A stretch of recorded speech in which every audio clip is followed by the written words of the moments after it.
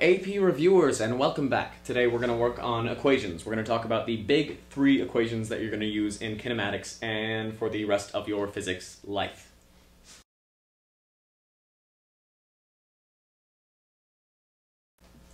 And that's it. Those are the ones. If you're cool with accepting that at face value and you're ready to start plugging in numbers, all the more power to you. If you're like me and you would like to know where the hell these came from, because that'll make you more comfortable with using them, then stay tuned because I'm going to explain all of that.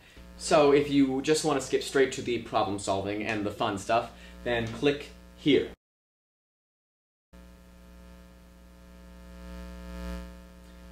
Those of you who are left, I just want you to know, those people who clicked there, they're cowards. We're going to do the real physics.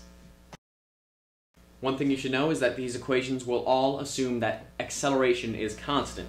If acceleration is changing, then you have to use multiple equations one after another, and that's a whole to-do, and we're not going to get into that right now.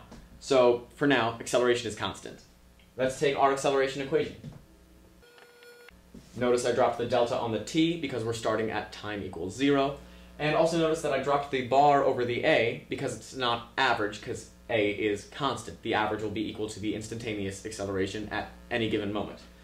Anyhow, what do we know about delta v? Well, we know that delta anything is final minus initial, so let's write that. Looking good so far. Now, let's just solve for v.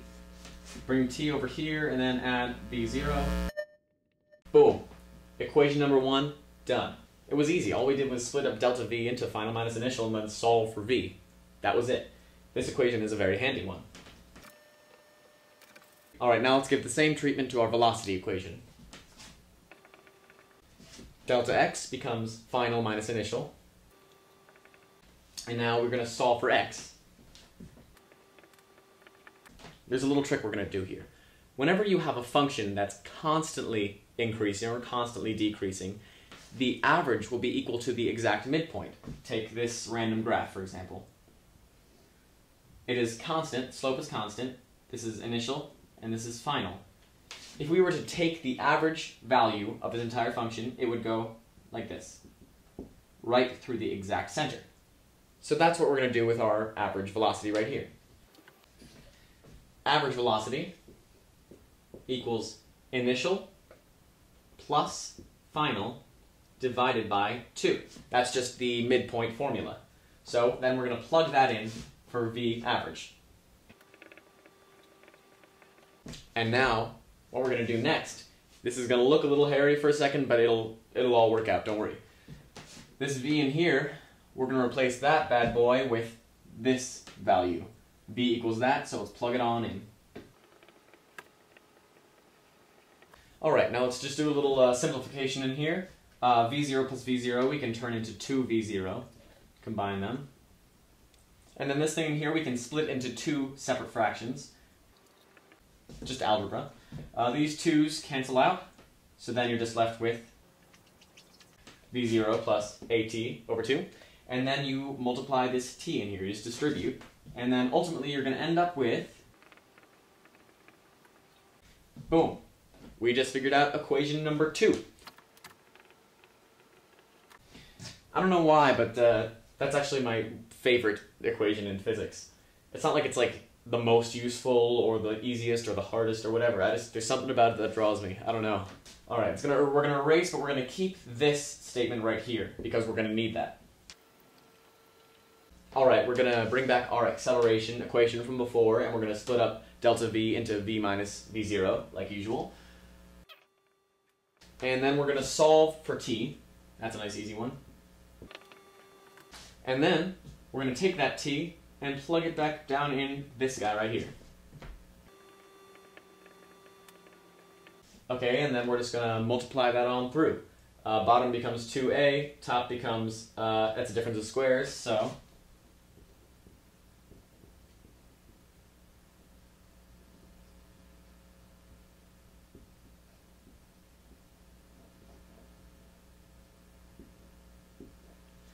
and then we're just going to solve for v squared. And then you do a little fancy calculations and you end up with And check that out, we got x final minus x initial delta x. And that's our third equation. Nice and easy. I'll pop that guy over here. And that's that. We've gotten our three equations. Now let's welcome back those who skipped past all that fun bit. I want you guys to know you missed some good times. There were laughs, there were tears. It was an experience, and you should be sorry that you missed it. Just saying. Anyway, now we're going to try solving some problems with these equations. So, a driver in his car slams on the brakes to stop the car. The car decelerates at -8 meters per second squared, and it leaves 87 meters of skid marks. How fast was it going just before it hit the brakes? Okay, so how fast was it going just before any of this happened? That's v0, that's initial velocity. That's what we want to find. So they tell us that the acceleration was -8 meters per second squared.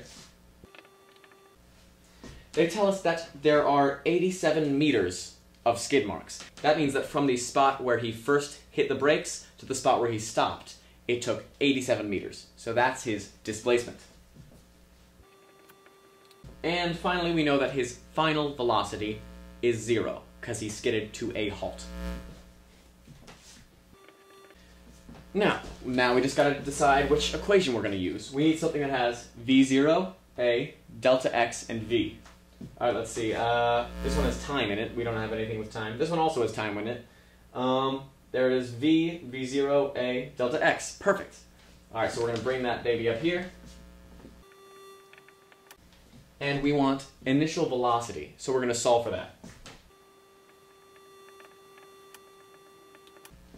Alright, and now we're going to plug in our known values.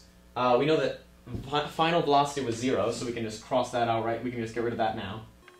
And we'll plug in what we have here. v0, acceleration was -8, and delta x was 87. And you plug that into your calculator, and you get 37.3 meters per second.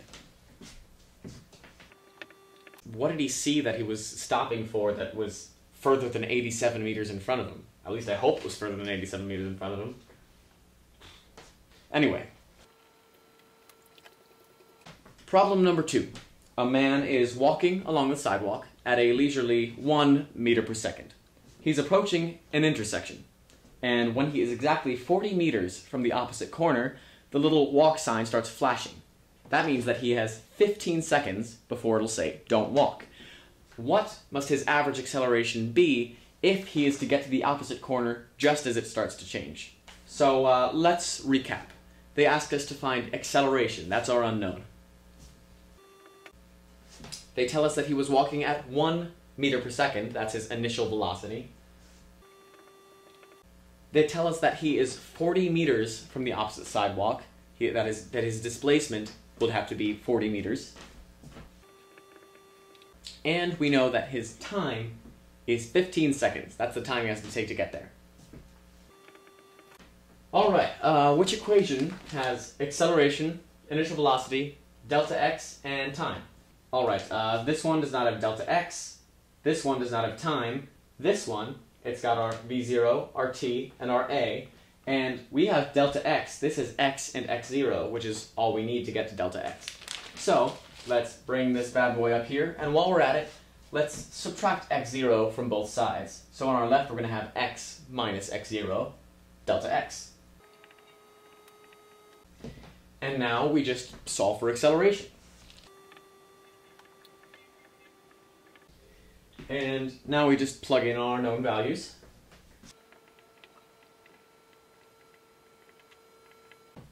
And then plug that all into a calculator. Acceleration is 2/9, or 0.2 repeating, meters per second squared. And there you go. So now you're getting familiar with how you solve these. The next video, I'm going to show you an AP level problem on this topic. It's a real doozy, so don't worry if you don't get it, because I didn't get it either when I was at this point in my course. You can go on ahead and then come back later once you've had more experience with this. Either way, I will see you again soon. Thanks.